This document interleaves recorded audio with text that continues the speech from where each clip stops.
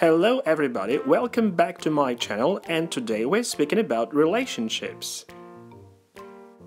It's great to have friends, and you may have the best friend or close friends, good or old friends. And if you can't say that the person is your friend, it's just someone who you know, that is your acquaintance. And the opposite of the word friend is the word enemy.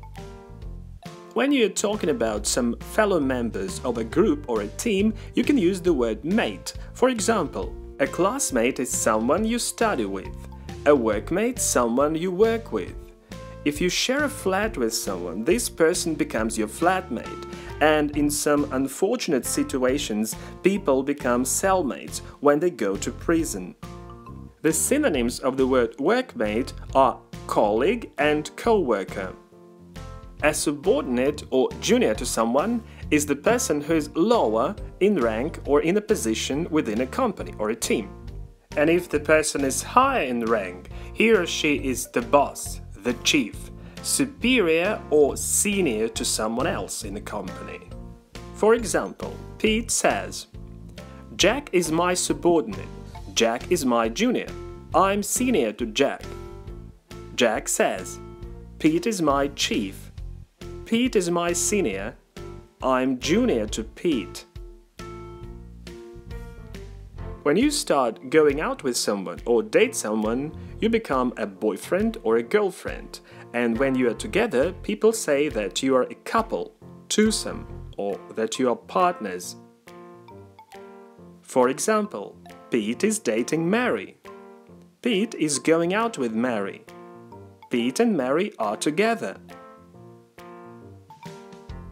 And when your romantic relationships get really very serious, you get married. You become a husband or a wife. And there is one word which means both, is the word spouse. And if you want to know how to use the words marry, get married, be married correctly, please click on the link above and check out another video that I made where I explain that in detail. To cheat on somebody means to secretly be in a relationship with someone other than your husband, wife or partner. And to have an affair with someone is when two people who are not married to each other have a relationship, mostly based on sex. For example, he's cheating on Mary. He has an affair with her friend.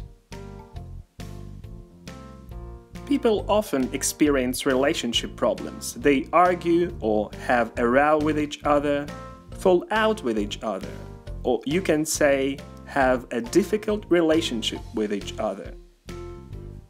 For example, Mary fell out with Sarah and they are not speaking now. Yesterday they had a terrible row. They have argued a lot recently. Jack has a difficult relationship with his parents. When people decide not to be in a relationship anymore, they break up or split up with each other. When they separate, it means that they are officially still married but not living together.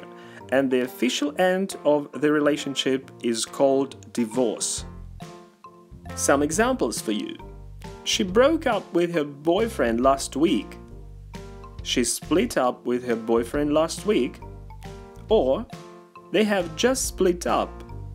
Another variant, they have just broken up.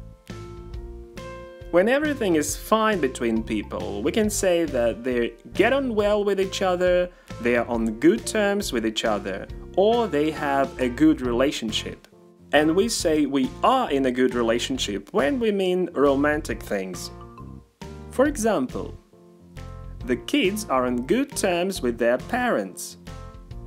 Jack is getting on well with his parents. I have good relationships with my colleagues. Sarah and Pete are in a good relationship. Okay, let's now talk about love and hate.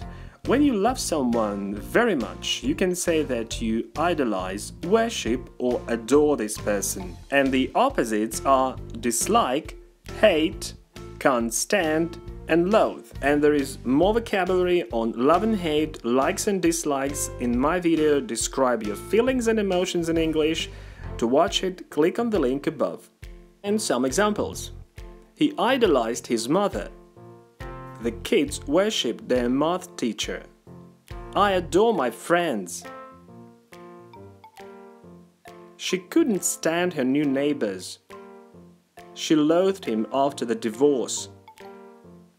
When you respect someone, you can also say that you look up to someone or admire someone. And the opposites are disrespect, look down on someone, or despise someone. For example, a lot of children look up to famous football players. I admired him for his courage. They despise their new neighbor. Mary thought her colleagues looked down on her. This is all I wanted to tell you about relationships, and if you find this video useful, please give me a thumb up. If you have any questions, write them in comments and subscribe to my channel.